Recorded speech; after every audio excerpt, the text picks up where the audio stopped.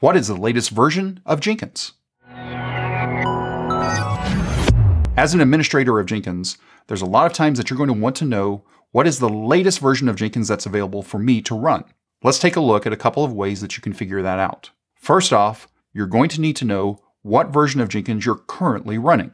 So in my case right here, I'm running Jenkins 2.346.1. Now, as an administrator, I have access to Manage Jenkins, so I can click into that, and if there is a newer version available, when I take a look at Manage Jenkins, I will see whatever that version is. In this case, it's 2.361.2. So that's the first way of knowing what the latest version of Jenkins is. Go into your Jenkins controller, go to Manage Jenkins, and when you land on the Manage Jenkins page, if there is a newer version available, you will be told right in the top banner saying New Version of Jenkins. This is true for both the LTS versions and also the weekly versions. So if you currently have the LTS version installed, you'll be told whatever the newest version of LTS is compared to what you're currently running. If you're running weekly, the same thing will happen there, except it's based on the weekly releases. Now, what's another way that I can go and look to see what the latest version of Jenkins is? Well, let's go over to jenkins.io and click on Download.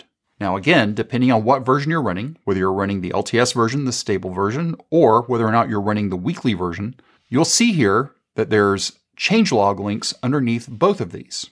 So let's assume for a moment that we're running LTS, and if we click on changelog, at the very top of the page, you're going to see what the most recent version is, and specifically in this case, the most recent LTS version. Again, we see that it's 2.361.2. Now, there's one other final way that you can figure out what the latest version of Jenkins is. If you're still using an RSS reader, you can subscribe to the RSS feed for the changelogs. So if we click into RSS, we're going to see that this is the RSS feed for the changelog item. So depending on your platform, your device, however you're using your RSS reader, subscribe to this feed, and anytime that there is a new release posted, it will show up in the feed. If you have any questions or comments, you can reach out to us on Twitter at CloudBees.